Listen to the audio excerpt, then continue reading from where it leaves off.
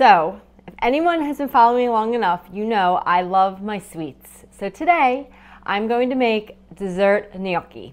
They're cinnamon buttered covered gnocchi. So this is every Italian girl's dream, especially mine because I just love sweets. So you're gonna start with it's only a few ingredients, but you're gonna cook a bag of potato gnocchi, a 16-ounce bag, 1 pound. I'm gonna come over to the stove because there's one thing that I have learned with cooking gnocchi all these years is that you really want to place it into really only simmering water. The bag says boiling, but it explodes the gnocchi. So I brought the water to the boil, and now I turn it down, and I'm lightly going to drop these potato gnocchi into this water. And for this recipe in particular, you really just want them al dente. So I'm going to give it a stir, but I only want them to probably cook for like 3 to 5 minutes. They still have a little bit of a bite to them. So they're done when they rise to the surface typically. So you don't need to really bring it back to a boil. I just put the lid on it and keep an eye on it. So while these gnocchis are cooking, we're gonna make this delicious cinnamon butter sauce that is super, super, super simple. It is just 1 stick of butter. I have a pan right here. You wanna make sure you have a pan big enough or a pot big enough to hold the gnocchi once they're done. And I have it over medium-low heat, and I'm going to melt a stick of butter into this. And then keep an eye on it. You don't want it to burn. Once the butter is melted, I'm going to add a tablespoon of ground cinnamon. So I was reading up on this recipe, and apparently in Italy this is a classic dish, and a lot of times they said in Rome they actually put some raisins into it.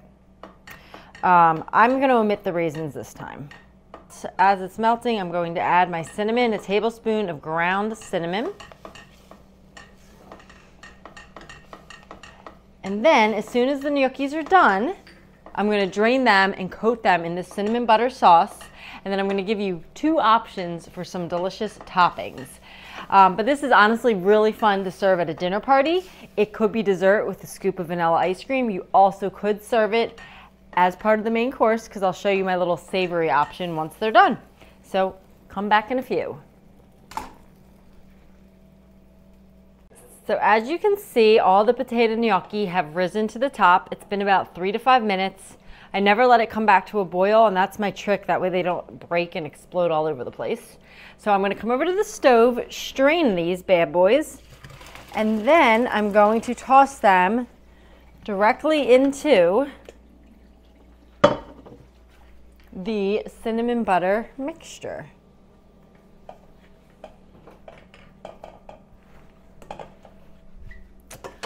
So now, give these a stir. Oh, it smells so good. And then I'm going to show you my 2 different options for plating. One's extra sweet for dessert, and one is savory if you want to serve it as a meal. Let's come over here.